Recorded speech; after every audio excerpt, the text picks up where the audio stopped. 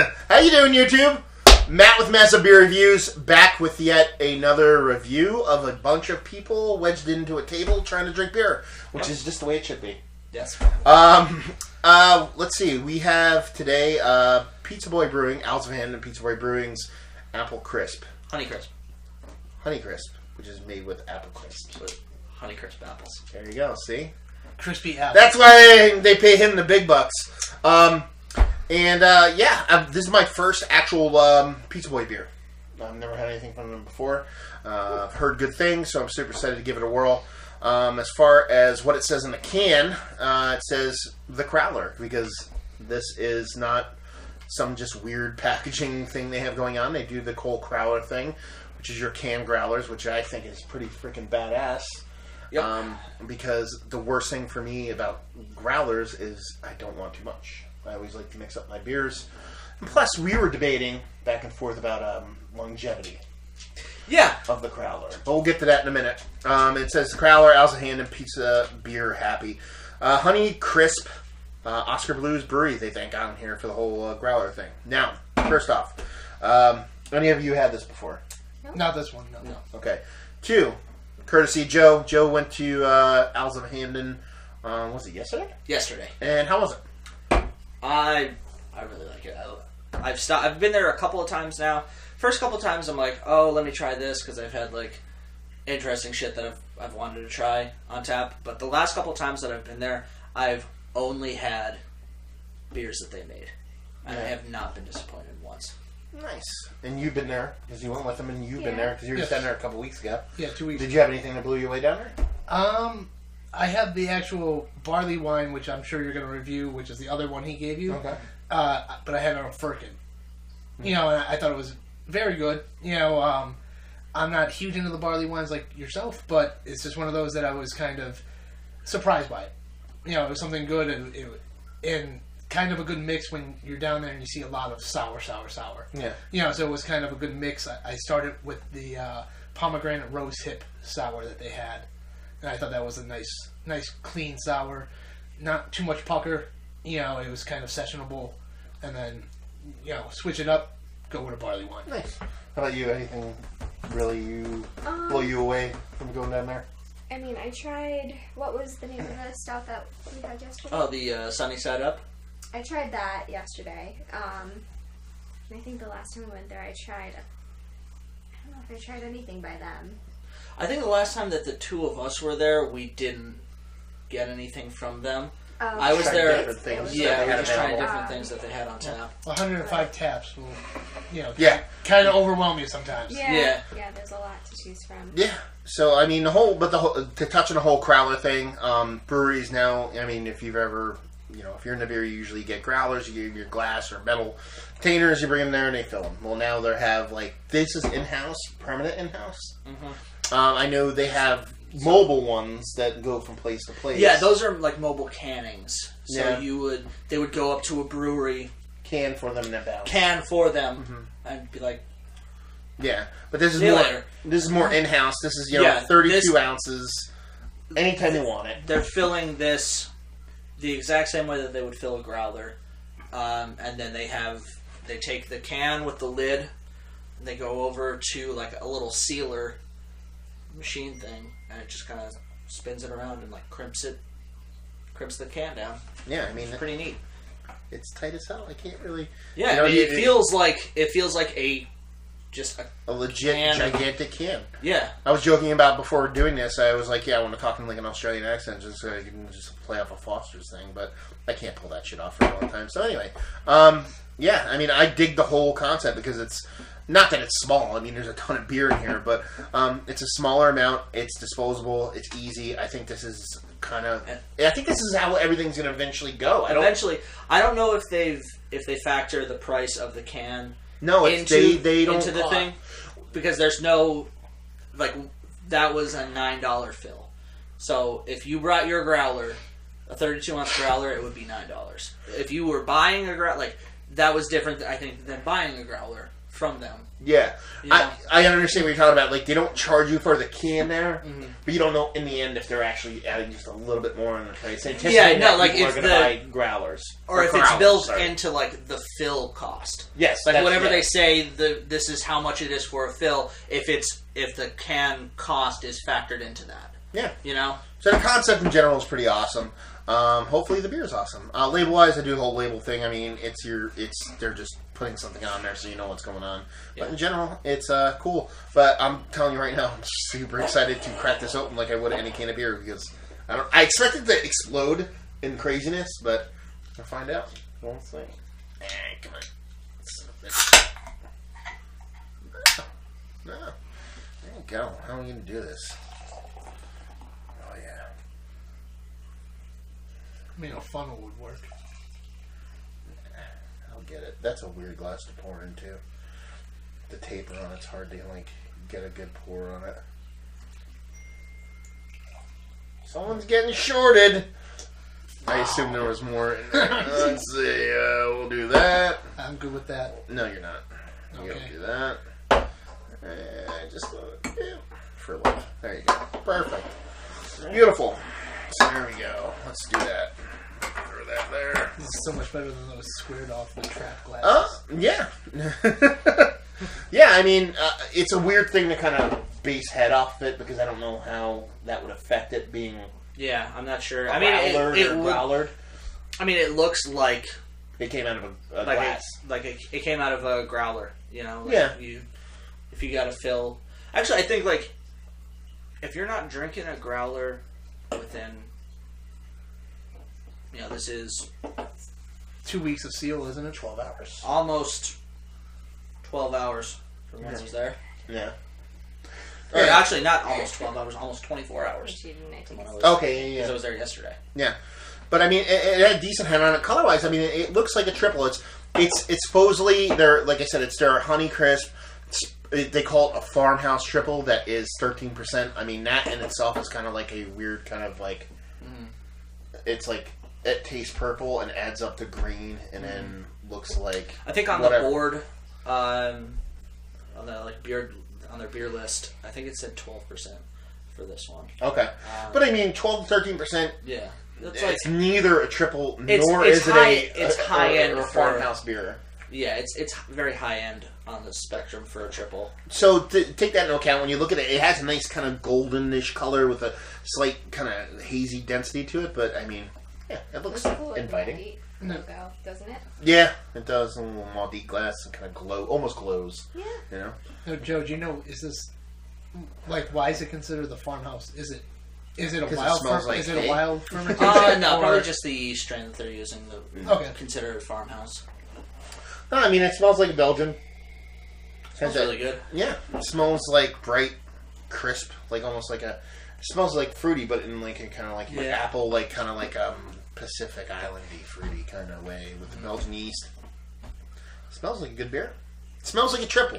It It does smell like a triple, but that ABV is kind of weird. And talk about. I'm not really 12, getting 13%. any. You're not a big triple fan, I know that I'm too. not. So it's like I'm not getting really any of the any alcohol.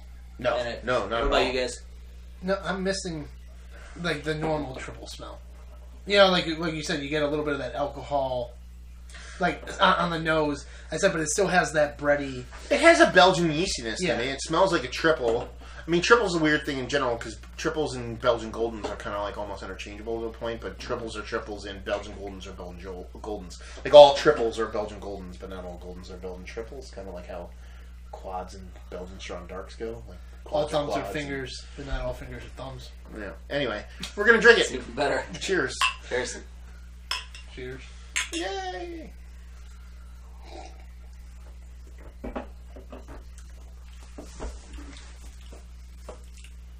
Well, I'll tell you what. That's pretty explosive in taste. That's pretty good. Yeah. And the fact that it's, whatever, 12 to 13%, it's kind of scary. It does not 'Cause drink like it's- that at all. It's No. drinking And like- that's the- It's drinking like a 6% beer.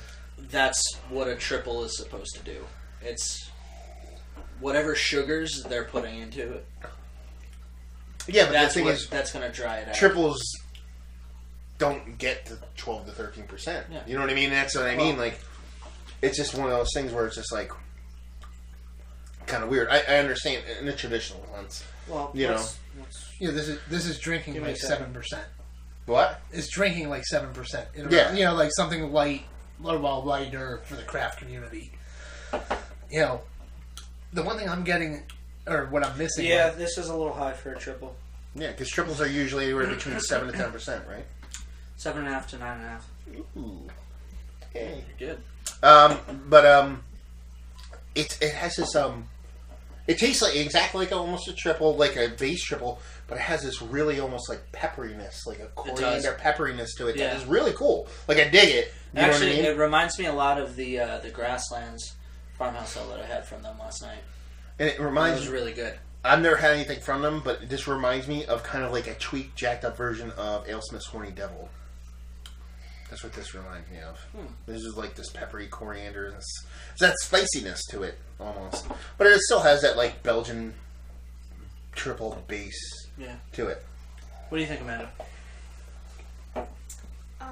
I like it. I think it's really good. It's not as... I'm not getting a lot of funkiness. I mean, maybe a little bit, but I like the flavors. I think those are on point. I'm not getting too much, like... I thought, them calling it Honeycrisp and, like, very prominent, saying that it's made with Honeycrisp apples. Yeah. I'm not getting an Apple. I'm not getting like an overtly apple flavor. Yeah. And that's what I was going to say. Like, what Amanda touched on. Like, I'm not getting that type of Belgian funk that I'm used to with a triple or a quad. Mm-hmm. You know, you get that aftertaste of, and you know right off the bat it's a Belgian. And then what you're talking about, Joe, is just like, there's a little bit of sweetness on the front, but I'm not pinpointing it as being it's apple. Yeah. And I said it is a well-rounded beer where Matt's touching on points. It is peppery. It's like it has some good flavors to it, but yeah, I'm not just picking up on apples. And this is, I think the apple's there, but I think that maybe you could know more than me because you're more in the science end of it. I think the apple is there, but since it's such a high ABV, I think the alcohol sugars are combating the apple tartness to kind of push there's it also, back. Like, there's a borderline between having actual apples in there and then tasting acetaldehyde, which tastes like green apple. Yeah. So there's like that fine line of like, which one am I tasting? Yeah, it's like with a like a pumpkin beer. Like either you're going to use real pumpkin and not as good as much pumpkin, or you're going to use pumpkin spice and get like what people think they taste as pumpkin. Yeah. Is that what you're talking about? What I'm talking about is like just that compound that could come up through like fermentation of acetaldehyde can come up like through your fermentation at certain points. I'm not really getting an overtly green apple on that spectrum, and I'm also not really getting a just apple. Well, Honeycrisp isn't green apple, is it? No, it's not. That's what I'm saying. Like, I'm not getting. It's not going in either of those directions. So you're not getting like the tainted apple flavor from the chemical. Yeah, and you're not getting the actual sugary apple when you bite into an apple. Yeah. Well, and that was what I was trying to say is like if you really want to get like a big robust apple flavor, you're almost not going to rely strictly on using just apples. Well, yeah, because fresh apple you probably use a little bit of like an extract. That's what I'm saying to kind of generate a taste. Yeah. That is apples, and that was my point between like if you just use pumpkin as opposed to actual pumpkin spices to make a pumpkin ale. Well, if you use just pumpkin and no spices, you might get some pumpkin out of it, more mouthfeel than anything, but you might get some pumpkin. But to really get that pumpkin pie flavor, you're going to use a spice. Yeah. Whereas with this, if you use, you can use all the apples you want, but if you want to get that nice apple flavor out of it, you kind of have to just use more than just a base apple. Yeah. You know? Because it said did you look up like Beer Advocate or something? They said it was like 600 pounds of it was apples or whatever. Yeah. Which makes sense because you need it. But it's also 600 pounds of apples per what? You know what I mean? Per Probably. you know per. Yeah, it could be per anything. Yeah, Is it it could be one- one is it barrel, one- is it 1,000. one- You know what I mean? Like, not. Is he doing one 1,000 tank barrels, with but- 600? You know, Yeah. or is he doing all three of his tanks with 600? Yeah. Yeah, it'd be like if I poop in my fish tank, that's a big deal. If I poop in the ocean, it's not that big of a deal. Why did I talk about poop in a beer review? I don't know. Did you poop in your fish tank? Listen, That might be my household fetishes and what I do in my free time, No one's business but his own. and Yeah, I think that's I brought it up, before. so I'm just gonna shut my mouth. Okay, Um, anyway. Rating wise, I mean, honestly, I'm gonna taste it one more time. I really like it. I'm gonna give it 89. Yeah, I'm probably right around there with you. I'd probably go like B plus, A minus. Yeah. Someone who's kind of coming around to this style of beer. Still not really something that I would gravitate towards. But I really like it. I really like that it doesn't taste like you're drinking a 12% beer. It's not even. It doesn't even. That's the thing, though. This is scary. Yeah. It's not even like it's like, oh, it doesn't taste like a 12% beer. You're like, this is scary. Like, it's scary. You're like, oh, I'm going to drink a bunch of these. And then you're like, why am I in a dumpster in Why Arizona? am I shitting in my Yeah. fish tank? No, that is a active, conscious decision for people who are into such things. He just does not like his fish. Fish tank. There's no fish in Why that are fish there tank. no fish in there? Yeah, Why that's not? that's all he does. It's a thing for him. Gets him off. Yeah. Anyway, Brad, what do you think about the About your fetish? I'm not too keen on that. But no, like I said, it's scary the level of alcohol to the drinkability of this beer. Yeah. I mean, I've seen it once before. I forget what it's called. I think it's like Barefoot Barley Wine or something like that. Barefoot 2013. And it's one of those ones that clocks in at like 12 and does not drink like it at all. Yeah. And then you go through a 750 and you go to stand up and you're like, crap. I have a list of those beers. You know what I mean? Yeah. I have like Sammy Claus, Beelzebub. There's a bunch of them. Yeah. Like I call them roofie in a glass. You know what I mean? Like that's what this is. It's roofie in a glass, and that's a great thing. You know what I mean? It's a negative, but in the end, But my dog would agree because he's trying to wedge in here because he's just a douche. like I said, I'm kind of in that boat with Joe too. Like I'm new to the Belgian game, like especially triples, quads. It hasn't been something I've been getting into. I've gravitated towards porters and stouts. You know, it's a solid beer. I'm going to go that 85, 89. You know, if you get a couple more 32 ounces of this, I'll be drinking it. For me, like, the Belgians that I go toward are quads, doubles, you know, that kind of stuff. It wasn't so much. Or, like, on the super lighter end, Saisons, sours, you know, that kind of stuff. It was just... Triples for me never really did it, you know?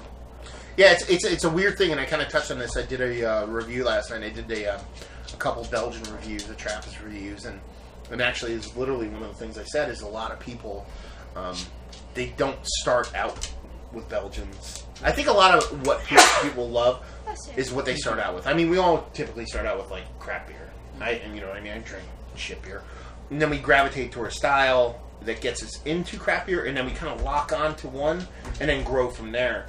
And I don't think Belgians are like really one of those styles that, unless it's like I mean, almost everybody starts with a Belgian wheat beer, but that's kind of, you know, whatever. But your Belgian quads, doubles, your Trappist ales, I don't think is a beer that most people really kick it off.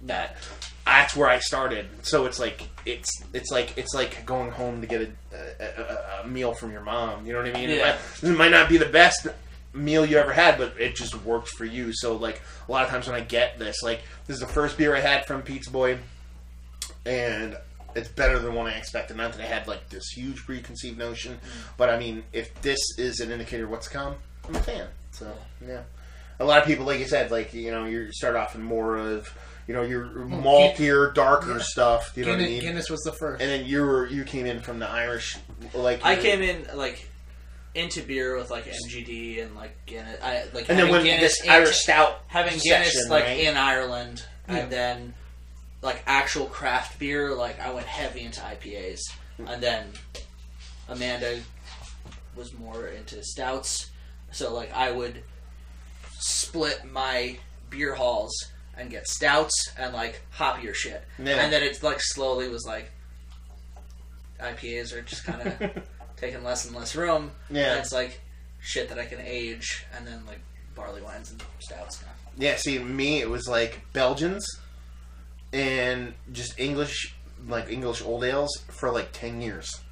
And then I started drinking everything else. Yeah. You know what I mean? So it's like where I cut my beer cloth on. So, but yeah, I mean, rating wise?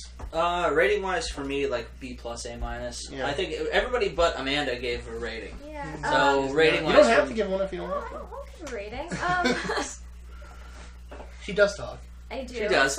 We'll shut up for a while. I'm gonna go maybe 85. I do like Belgians. I think for me, like, when I try Belgian beer, I kind of look for like some fruit flavors, like some sweetness, but it's not so sweet that it's not like drinking a Red's apple ale. Like, you get some fruit flavors, but you also get, I guess, like the Belgian yeast to it too. So, well, apple isn't like the main thing going on here. Like, I don't really taste it overpowering everything else, which I think is a good thing. I like it, and I think it's really drinkable, and like you guys said, you could just keep drinking it. And Yeah, as even know as that all the it's- glasses what are, is it, are 12%? pretty low already, and it's a 12% alcohol beer. And this is what review number 5 for the night. Yeah. Yeah, so it's like you like it, but it's not in line with what you typically like style-wise. Is that what you're trying to... Yeah.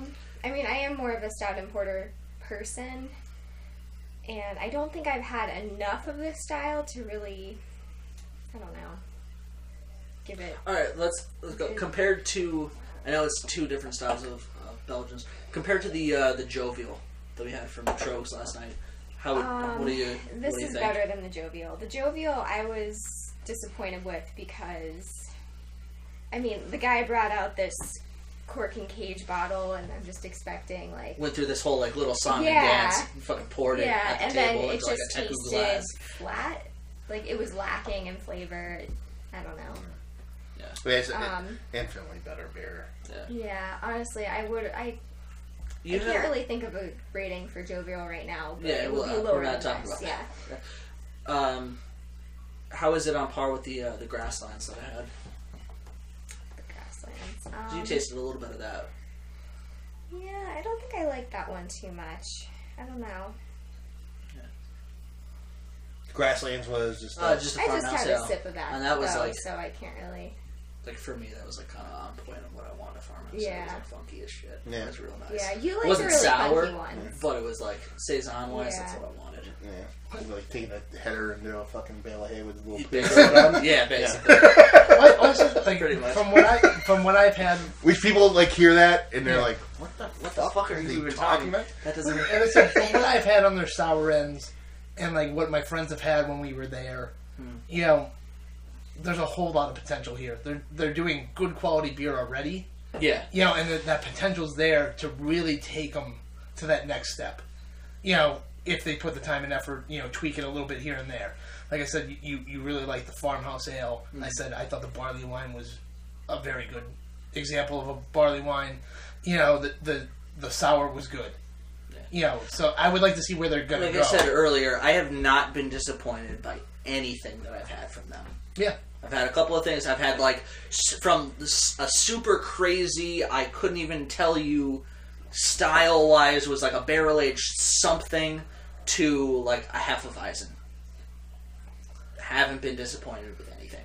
And that was like my thing going into it. And again, you try not to have like a preconceived notion, but like the head brewer at Pizza Boy, like we used to work in a local small little like upstart brew pub. We're talking freaking 12 years ago, maybe, in my area, and Wilkes-Barre, Pennsylvania, a place called Black Rock. And while the beer flavor profile was nice, it was just a little bit off, and it didn't treat you well the next day. Yeah.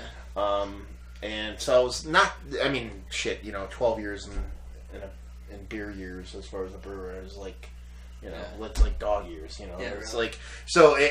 Like not that I was like, I don't like it, but I was just like, coming from that and not having it for a while and going into this, I was like, hopefully it's good. And yeah, I'm pleasantly surprised. I'm a big fan. I'm a big fan of this beer. Hopefully, everything else I try. So there you go. I think we're done. Another review in the books. Hopefully, you guys enjoyed the review. If you did or didn't, or somewhere in between, please leave a comment in the comment section below. If you'd like to check us out anywhere else on the internet, you can find Massive Beers, Facebook, Twitter, Instagram, and Untapped. Joe? You can find myself and Amanda on our website, nepabeerreviews.squarespace.com. You can also find us on Instagram and Twitter at NEPA Beer Reviews. And Instagram, like I said, stalking these gentlemen at the General 451. There you go. So hopefully, you guys enjoyed the review. Hopefully, you're enjoying a nice Tripel right now. And hopefully, see you next time. Cheers. I don't have any beer now.